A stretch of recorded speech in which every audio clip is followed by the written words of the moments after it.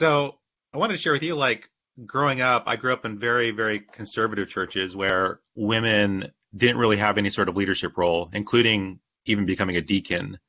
And so that was kind of my upbringing. And as I moved from denomination to denomination, I ended up at a denomination where women can be priests and pastors. And so I've gone through quite an evolution. I was kind of curious about your own path. Were you always in a church where women could be in leadership roles? No, actually, I was raised in a large evangelical denomination. Did not ordain women. It was this was before the complementarian discussion has come up in the last 20 years or so. But over a process of time, toward the end of my senior year in college, I realized that I wasn't that kind of evangelical anymore. I didn't know exactly what kind I was. I began, this was very early in the discussion of women's ordination. I began reading some of the literature at the time, and I became convinced that theologically there were no problems with women's ordination, but that also was part of my moving. It took me a period of time to move from kind of free church evangelical, as I would describe it. I attended a Roman Catholic seminary, got my master's degree there, concluded at the end of that time I wasn't a Roman Catholic. But it ended up becoming an Episcopalian, and was, and at that point they were ordaining women.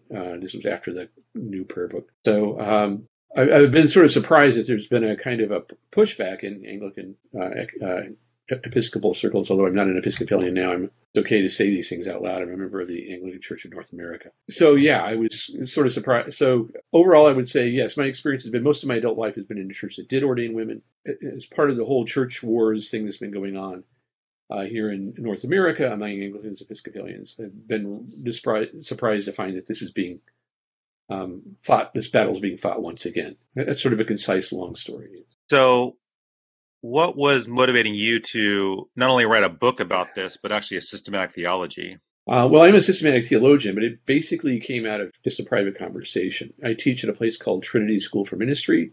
Fellow professor there, a woman who taught pastoral theology named Martha Giltonen, was an ordained Anglican priest, had served in Episcopal Diocese of Massachusetts for a number of years, and here in Pittsburgh.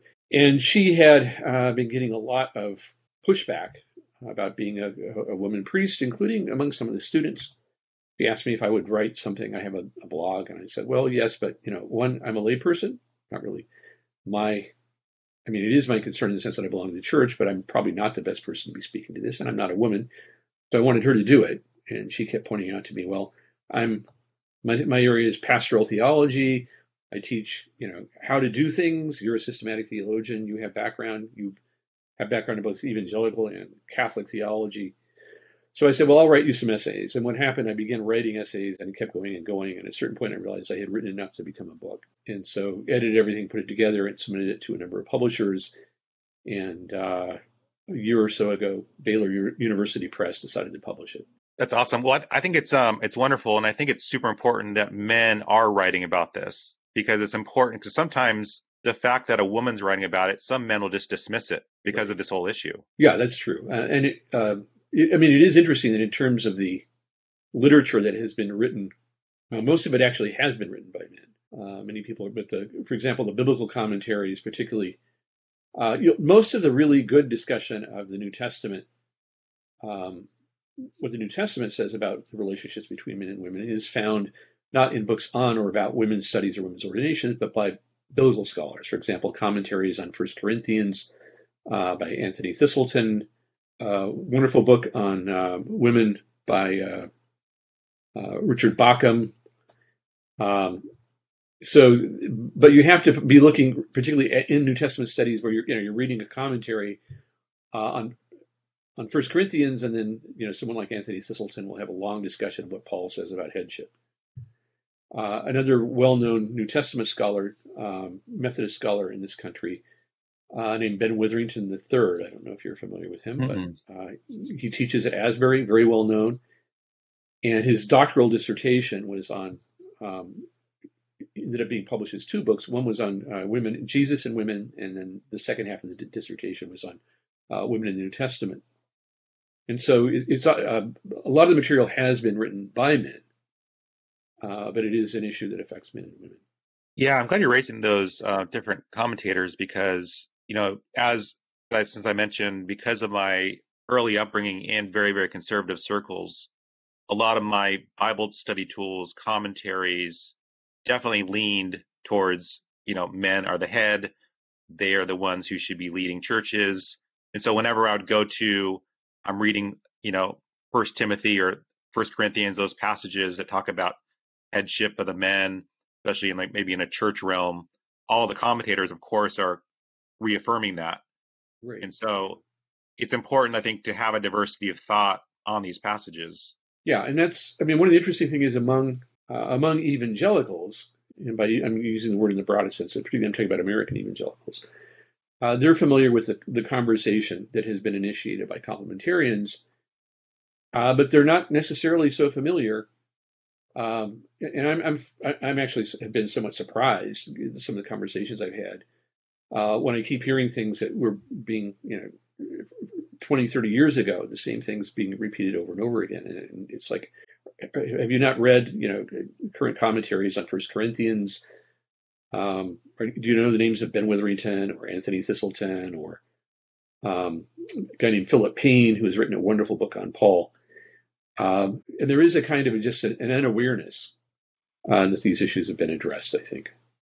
How do you approach this? Because this could be very complicated when chatting with friends or colleagues that differ from you on this, and they're looking at you going, "How could you have that viewpoint? Haven't you read, First Timothy? Haven't you looked at Corinthians? How could you even move to that stance?" Yeah. Well, I teach at a seminary in a denomination where women are ordained, although there are there are groups within the denomination that do not ordain women.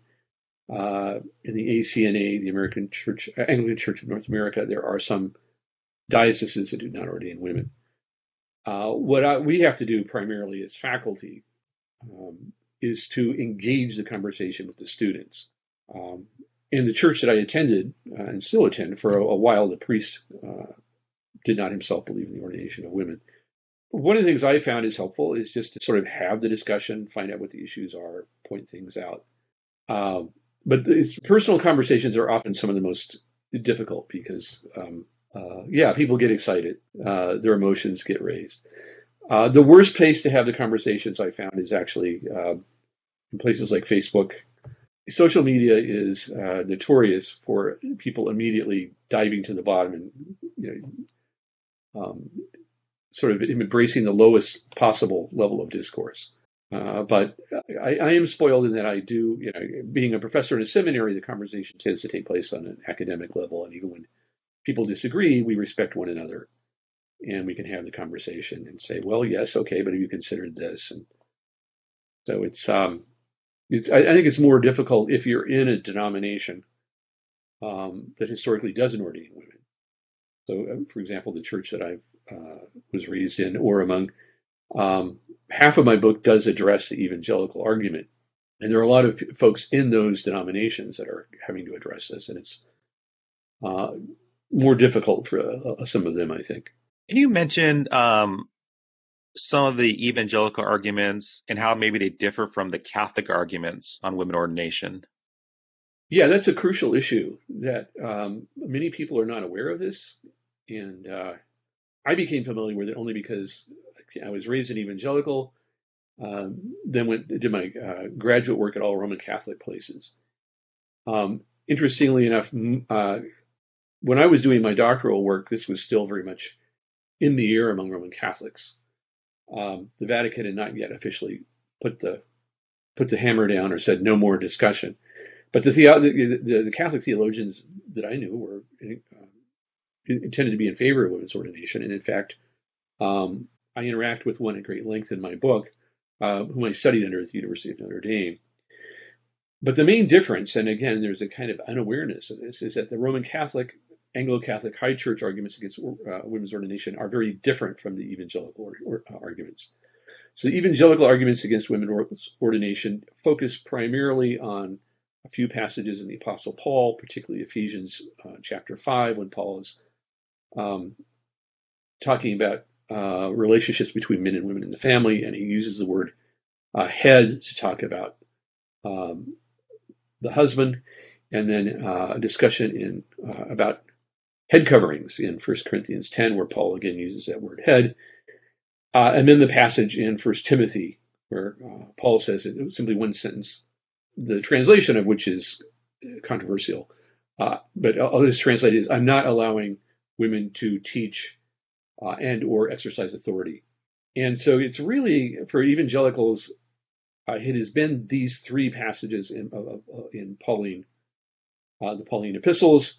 What is found and read from these passages is then read into other parts of the New Testament, the Old Testament. So, for example, Genesis 1 and 2, the creation of man and woman, that is interpreted to mean that because Adam, the man, was created first, that he has authority over the woman. And then it's pointed out that Jesus, for example, had male apostles. But it's really these Pauline passages that are driving the exegesis. In Roman Catholic theology, a major shift took place around the time of Vatican II, which led to radically different understandings of the relationship between men and women. And the Catholic Church abandoned any notion of the inferiority of women or that there is a hierarchical ordering of women. And in fact, John Paul II, in what's called his theology of the body, has discussions about marriage in which he basically advocated what would be an egalitarian reading of Ephesians 5, saying that the submission in that passage is about mutual submission of husbands and wives to one another. So the Catholic argument is not focused in authority, which is where the Protestant argument is. It is focused in sacramental theology, and particularly the notion that when the priest is celebrating communion, he speaks in what's called in persona Christi, in the person of Christ. And this goes back to discussion in Thomas Aquinas, when Aquinas is talking about what is essential for this celebration of a sacrament. And Aquinas, using Aristotelian language, uses two different, a distinction between what's called form and matter. He says the form of the sacrament is the words. So in baptism, the form of the sacrament is, I baptize you in the name of the Father, the Son, and the Holy Spirit. The matter of the sacrament is the water. So if you have the form, the words, and the water, and the intention of the person baptizing the priest to do this in the name of the church, the baptism is valid. Aquinas then looks at the Eucharist and says, well, what is the form? What are the words?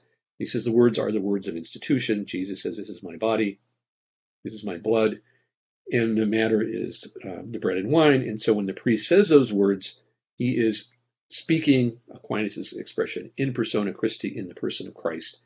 And that's what you need for a valid sacrament. And that's all Aquinas says about it. It's just sort of like, and then he goes on to talk about other things. But what has happened in the modern period is that notion of in persona Christi was interpreted in an encyclical that was endorsed by Pope Paul VI called Inter Insigniores, to mean that because the priest speaks in persona Christi, in the person of Christ, that the priest must physically resemble Christ, and therefore the priest must be a man. So that's where the difference is between the two positions. One is focusing on liturgy, sacraments, and what is the priest or the pastor doing. And that's also the Lutheran theology, that the pastor is speaking in the person of Christ. The evangelical focus is on authority, and not, especially in churches that are very sacramentally low church, they're not particularly concerned about sacramental theology in that way.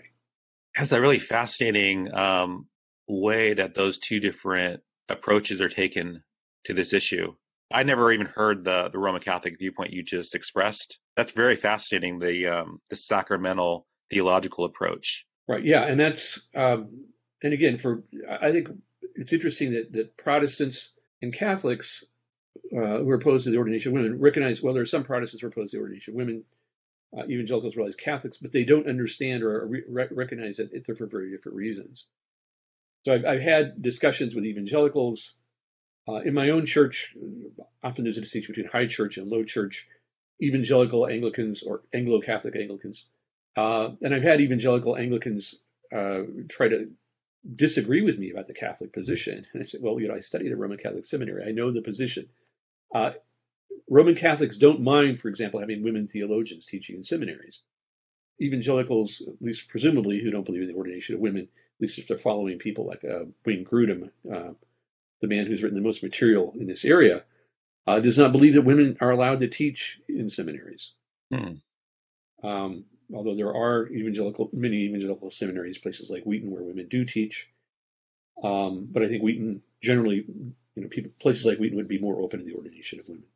So yeah, so those are the major differences. And I wasn't aware that some of the conservative circles wouldn't even allow women to teach in seminaries.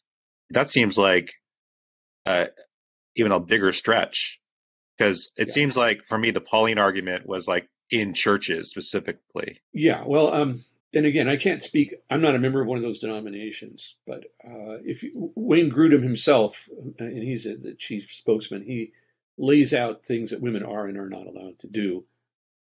Specifically, they can teach children, teenagers. He suggests that they could actually teach at a secular college or university, but he specifically says that they should not be teaching in seminaries.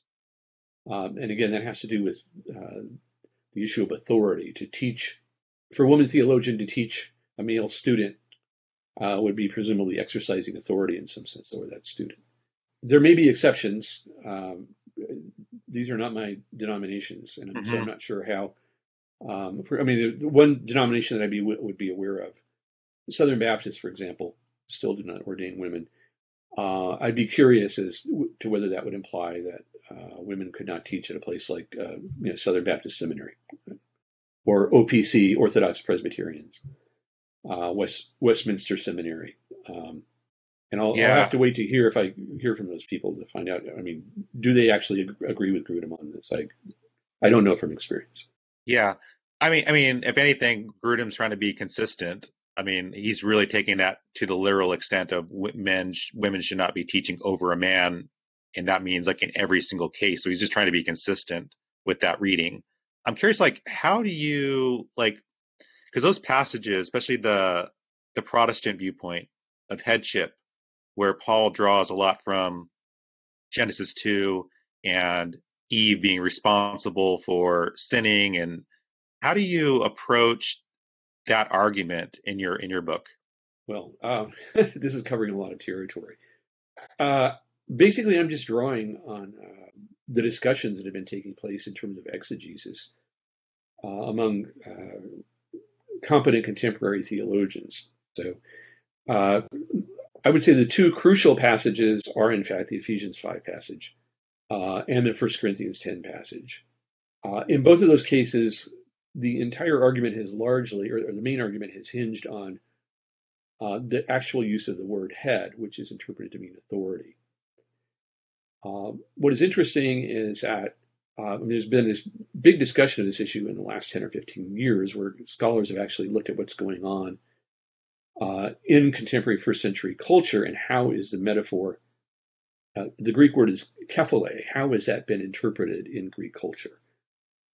And one of the things that's interesting, we assume head just simply means authority. That's how it's used as a metaphor, and it is a metaphor in contemporary English, but it appears to be the case that was not what was going on in the first century. Again, this gets into all kinds of discussion about comparing various texts. Grudem argues that the word head, kephale, always means authority in Greek culture. However, those who've studied it carefully and have done the parallels show, well, no, it doesn't tend to mean that. Scholars tend to argue it means source, topmost, foremost. Literally, that's what the word means. The examples that Grudem gives are examples of military command, of a commander, a general, for example, being the head of an army. But the context of marriage is different. Paul is doing something unique. Paul is the first person ever in history to use the word head to talk about what is the relationship between a man and a woman in a marriage. And so to find out what Paul means, you have to look at the context. How is he using the term? And when he's actually using the term, he doesn't attach authority to it. So in Ephesians, he connects it with nurturing. The husband is the head insofar as he nourishes the wife. In 1 Corinthians, when he's talking about the whole issue of head covering, the focus on that passage, if you look at the first half of the passage and the second half of the passage, has to do with the different ways in which people are sources of one another. So in the first part of 1 Corinthians, Paul talks about the fact that the woman comes from the man, looking back on that Ephesians passage. But then he turns around in the second half of the passage and says, but in the same way, all men now are born through or come through women. And again, I would refer to the people. I mean, there's lots and lots of this discussion. I don't want to go off into too many details. I particularly recommend a very helpful man, Philip Payne, has written a lot about this in a book on Paul. But also Anthony Thistleton. It's a discussion that's going on for a while. I'm just one voice. So that head discussion is certainly part of it. The other thing is that when you actually look at what's going on in the passages, they're not talking about authority of one person over another. So the passage where Paul in Ephesians talks about submission is generally mistranslated in English translations. It's translated as an imperative, wives submit to your husband, but there is no actual verb in that verse. What happens is it's one of Paul's typical really long passages where Paul begins by saying that Christians should be doing various things. They should be singing in psalms. They should be praying. And then he says in a participle, submitting to one another, wives to their husbands. But what's really clear is that the submission that Paul is talking about in this passage is a mutual submission of all Christians to one another. Then what he talks about in the rest of the passage is he shows how wives, in the same way that all submit to their husbands, husbands in the same way that all follow Christ's love their wives. But it's really clear that everybody in the passage is being simply asked to do what they're already doing. And so he's not specifically saying only wives submit. He's talking about the manner in which this is done. And again, I'd refer people to the literature on that. Oh, and I'd also say, again, and I already mentioned the 1 Corinthians passage, the focus is Paul is balancing the fact that women, that Eve came from Adam, saying men now come from women. The only time, which is really interesting, the only time that the word authority, exousia, is used in that passage is in the passage where Paul says that a woman to have authority over her head. The translations like the English Standard Version translate that a woman should have a symbol of authority over her head. There is no word symbol of in the Greek. What the Greek literally says is that the woman should have authority, that is, her own authority over her head. What that means, scholars disagree about. Most of them it implies that the woman has the authority to speak, but that she should do so in a manner that recognizes the gender distinctions of the culture by wearing a veil or perhaps a particular hairstyle. But again, I would one of the things I do in my book is I try to look at the numerous ways in which the passage has been interpreted by numerous scholars and bring them all in. So it's not just simply a matter of this is the right answer, this is the wrong answer. It's, well, here's what the complementarians say, but here are what other scholars say. The complementarian position is just one among many, and here's the reason why it's problematic. Yeah, well, I like how you're kind of bringing in different voices because there are so many different perspectives on these passages, and especially like the head coverings one, because I've heard that passage being used in very, very conservative circles around why women should be wearing like veils over their heads, because Paul is kind of alluding to that. Yeah, if that's what he's talking about. The problem is it's difficult to interpret the Greek there, and I'm a systematic theologian. I'm dependent on biblical scholars here, but it either means hair, I think, down over or something. I don't want to do the actual, but anyway, it can be. Some scholars say, well, what he's clearly talking about is a manner of wearing the hair. So some scholars have interpreted this to mean that they should have their hair tied up on top of their head, and I guess I would say a bun, and not just simply down loose. Other scholars say, no, he's talking about head covering. But what's really clear, is that the issue of controversy has to do with what would have been a gender marker in first century culture. So when people say, well, because Paul says that women should wear head coverings, that women should do that today, wearing a head covering does not have the same social connotations in 21st century culture that it might have had in first century Corinth. So it's if a symbol is not communicating what it's intended to communicate, then it's sort of an empty symbol. It would be if here in the U.S. if you see if you're driving down the road and you see a sign it says "Do not enter," and you're on the right side and coming in on the left side of the road, well, that's probably not a good thing. However, if you're in England, you're not going to see a sign that says "Do not enter" if you're on the left side of the road, because these are just culturally different things. So and it's interesting that even most complementarians don't say women should wear head coverings, but they do say that the head covering is a symbol of male authority, and therefore women, whether they wear head coverings or not, should recognize that the men are in charge. But that doesn't seem to be what the passage is about, or at least most scholars today outside of complementarian circles would not say that. As you chat with various women pastors and priests, I'm curious about like some of the challenges that they're having, and also like your recommendations for those of us who are in congregations and want to do a better job supporting the women leaders in the church. Yeah. Well, the problem is twofold. One is that there are denominations, and even within denominations, evangelical or otherwise, that ordain women. There is still very much can be a hostility to ordain women. And the other difficulty is just simply the finding congregations that are willing to hire women as a priest or a pastor. I think that folks who've been doing that longer are more open to it. So, for example, I think denominations like the Lutherans, Methodists, those folks have been doing it for so long. Or even among evangelicals, for example, there are denominations like Wesleyan Methodists who've been ordaining women for since the time of the Civil War. But among denominations for which this is a fairly recent thing, there's still a lot of opposition, and then there's just always the problem of finding a position in a church. Most congregations still tend to want to hire a man.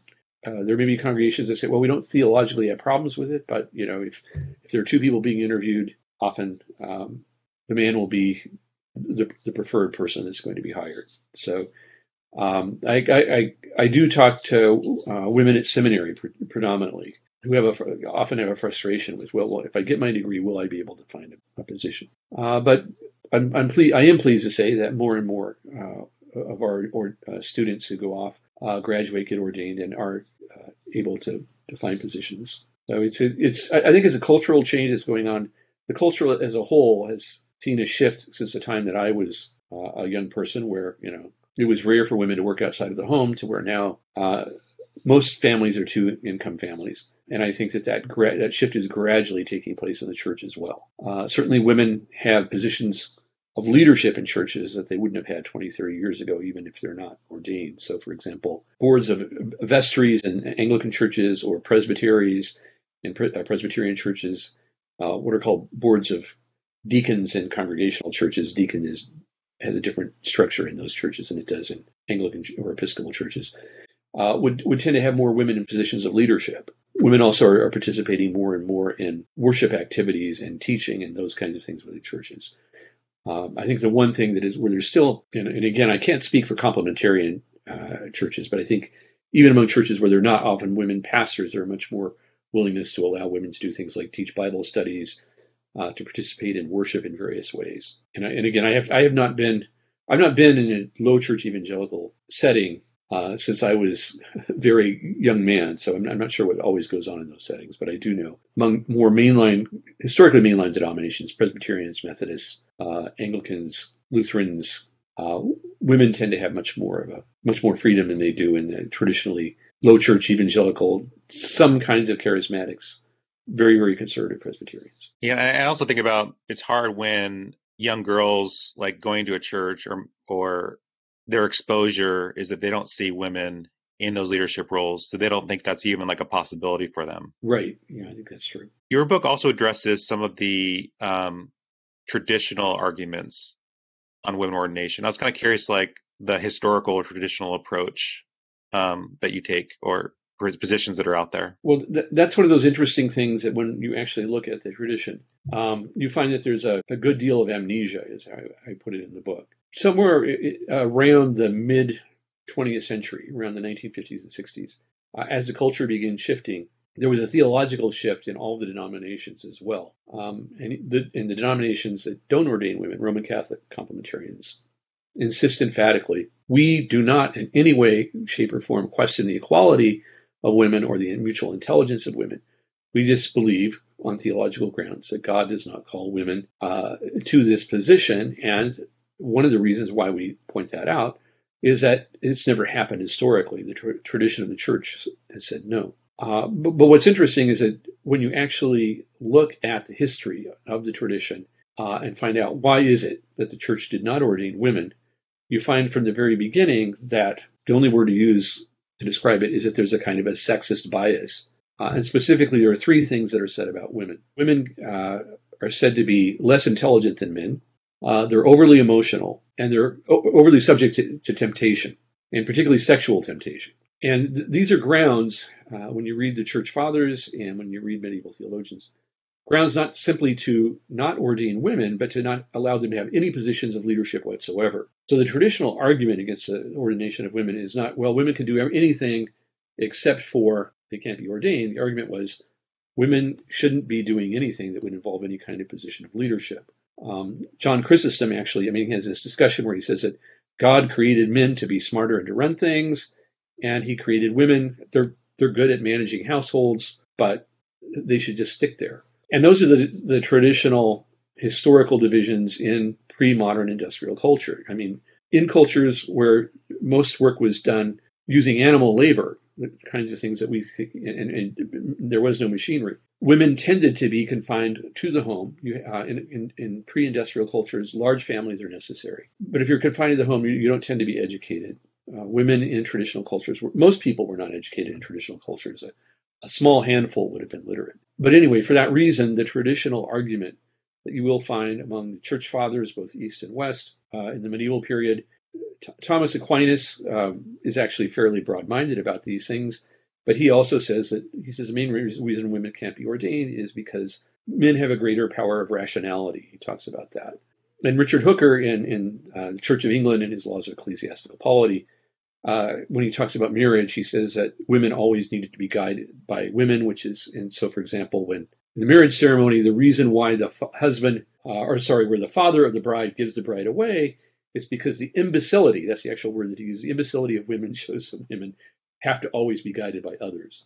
So that's the historical argument. And you don't find that argument being used by those opposed to women's ordination these days, and I think that's good. But I think at the same time, if you're simply going to appeal to the tradition, you need to be honest enough to recognize, well, the tradition did look at Scripture, but it provided a theological reason for what they interpreted Scripture to be saying, which was that, women just are not mentally capable of leading. And that's not the argument that would be used today. Man, like hearing that, and then also just thinking about some of the passages that Paul wrote about women being silent and needing to be submitting to their husbands, like all of that, with especially the historical arguments. If I was a woman, I would just be very hesitant to want to be part of a church that taught that way, because of those, like, that's horrific. Like that type of thinking, that women aren't smart enough, not logical enough, too emotional. Like those are terrible reasons. Like as you're like sharing kind of this traditional viewpoint, and as you chat with women pastors and priests, what do they say about these like terrible historical arguments? Well, they're not fond of them, that's for certain. Yeah. But I think for the most part that I don't think that. Well, one needs to be careful here. I think among feminist theologians, the movement of feminist theology in the church since the 1980s have done research in this area and are familiar with this material. I think sometimes that has been unfortunate among certain kinds of feminist theologians, that they've simply presumed that the church is oppressive to women. But when women discover this, it certainly doesn't make them happy. It can sort of, fulfill certain suspicions and stereotypes. Mm-hmm. I do think it's fortunate that is not the argument that's being used today, even among complementarians. But I do think that it needs to be pointed out that, okay, if that's not your argument, then you need a theological argument, more than just simply, well, men are in charge. Well, why should men be in charge if women are not somehow less intelligent than men? I think it also is the case, and this keeps coming out more and more, that whatever people say publicly, you do find out that behind closed doors, there's still a lot of sexism in the church and a lot of abuse in the church. There was a case a few weeks ago, or a couple of months ago, in a Facebook group run by some conservative Presbyterians. You may have heard about this, that a woman in the Orthodox Presbyterian Church had just written a book, not about women's ordination, but questioning some of the aspects of complementarianism. And apparently within this group that there was all kinds of sexist comments about women. They should be, the whole kind of barefoot pregnant kind of arguments. And Christianity Today ran an article about this a few months ago. And then, of course, the church is not exempt, but 10 or 20 years ago, there was a lot of controversy about sexual abuse in the Roman Catholic Church, most of this having to do with male priests and younger boys. Anyway. In the recent, in the last 10 or 15 years, it's now coming out that this is not exclusive to Roman Catholics, and it's not exclusive to male-on-male sexual abuse. That there's a lot going on with clergy in particular, who take advantage of their power to take advantage of women. Don't want to get into details, but there's a case of a well-known evangelical apologist who died recently, and came out just recently that he's, had been engaged in some somewhat appropriate behavior. Well-known head of a major evangelical university college, this has been all over, that was dismissed from his position recently for. So, it is an ongoing problem, and Christians are certainly not exempt from it. I'm just wondering, what can we do to help to mentor up and raise up this next generation of women leaders? Like, how do we do a better job of supporting young women and the current women in leadership roles, so that we have a better church with more women leaders and men supporting women? And I'm just wondering, practically, what are some things we can do as members of congregations? Wow, yeah. So you're asking a systematic theologian to do pastoral. I do think that one of the things that's needed in the conservative, by conservative I mean theologically conservative community, is just more discussion, more open discussion about marriage and sexuality, and about relationships between men and women. And family, beyond just simply focusing on the thou shalt nots.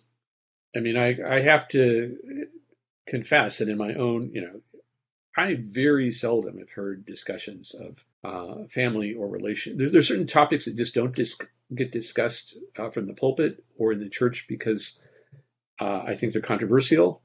And so economics, politics, relationships between men and women, race, these are sort of things that I think there's a kind of understanding that, well, if you should be able to figure things out from the implications of what is being preached.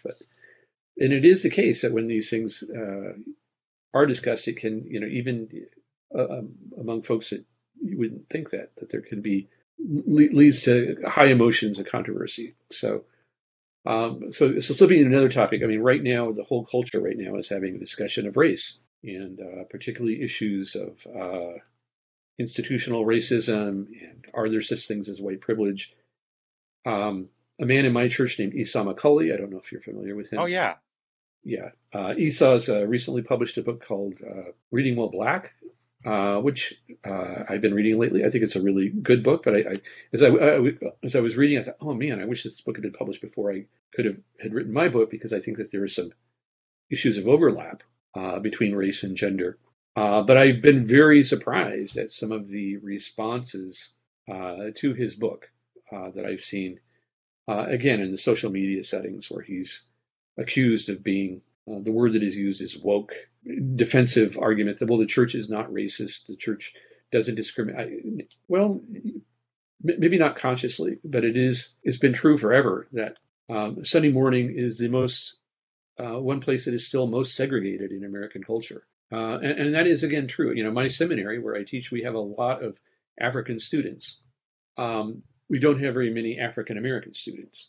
So if you walk into my church, into my seminary, you find a black student and you talk to him or her, there's a much higher chance that they're from Kenya or Uganda than they are from downtown Pittsburgh, where the seminary is located.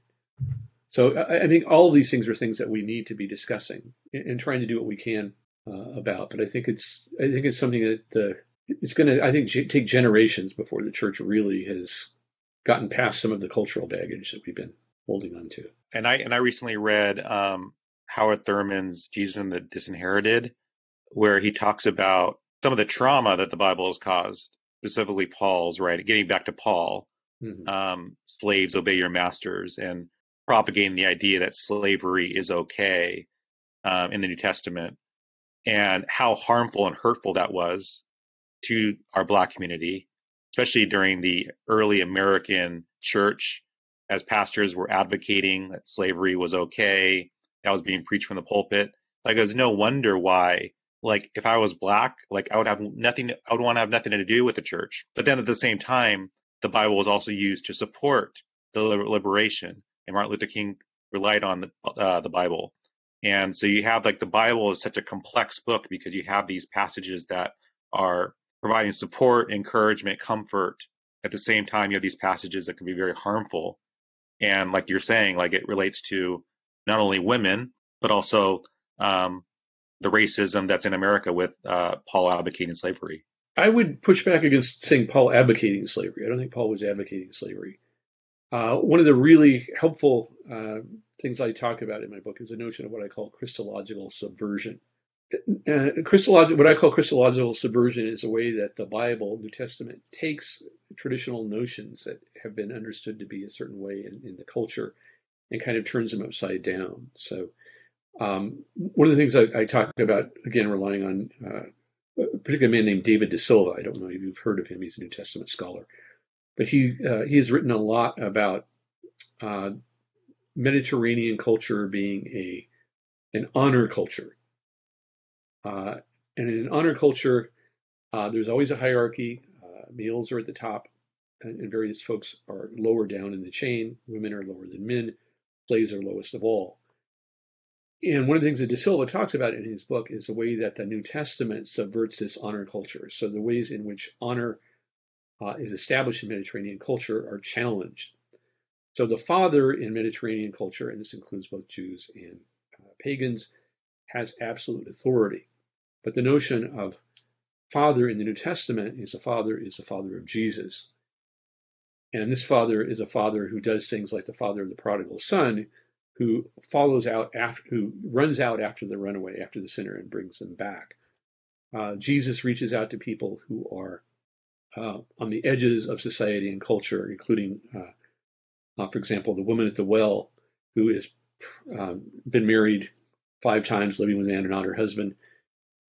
She becomes the first witness in the New Testament, the first evangelist in the New Testament. Paul, again, in Ephesians, really helpful here to read how he's actually challenging what are called the traditional ways in which people like Aristotle deal with the family, what are called the household codes, where Aristotle addresses commands to the husband only and says, you're in charge, the wife is next, then are the children, then are the slaves, and your job is basically to tell all these people what to do. What Paul does in Ephesians is he addresses the people who normally would have been in positions of submission in a Mediterranean culture, and he actually gives them a place of dignity. So he says, he challenges both the male. So he says to the slave owner, you are a slave of Christ. He says to those who would be in traditional positions of submission that we're all to submit to one another, but they have a place of, he doesn't simply focus on top-down authority, but showing how there's a mutual relationship between everyone and that all are to follow in Christ. And then, of course, the crucial passage for Paul is Philemon, where he returns the slave Philemon to his master, and he says, I'm not exactly going to tell you what to do, but I would ask you to treat Philemon the same way you treat me. And the fact that that was preserved and was made canonical presumably means that the master freed Philemon. But it is a case, and again, I would point to this really helpful book by De Silva on honor culture, that the way the New Testament deals with things like slavery and honor in the contemporary culture is not simply to try to overthrow these things, because it wouldn't have happened, but to try to find ways to create more freedom and to challenge them from within. A couple of books I mentioned in my book that deal with these issues. A really helpful book by, the names are slipping me, Alan Paget. He has a really helpful book on authority in the New Testament called As Christ Submits to the Church. And then there's anyway, there's several books that I talk about, but one of the things that's been going on a lot in contemporary New Testament and Old Testament scholarship is showing how it is that the New Testament actually challenges New Testament culture, not New Testament culture, but Mediterranean culture, and gives a different vision. So, but that's also why hermeneutics is important. We can't simply put ourselves back in first century culture and say nothing has changed, and now we're going to pretend like we live in ancient Corinth or ancient Rome, and ignore the way in which, over the last 2,000 years, Christianity itself has contributed toward recognizing more and more freedom and equality. So one of the things I do argue about in my book, I have a chapter at the beginning where I talk about this shift that took place in terms of understanding what Christian freedom means, beginning from Luther and moving on. So when Luther talked about the freedom of a Christian, he was appalled at what was called the Peasants' Revolt, and said, no, you misunderstood. Justification by faith doesn't mean that serfs get to quit being serfs. But then a couple of generations later, you have John Wesley, who is arguing against slavery based on the same New Testament passages. He's drawing implications from Paul's understanding that Luther himself did not draw.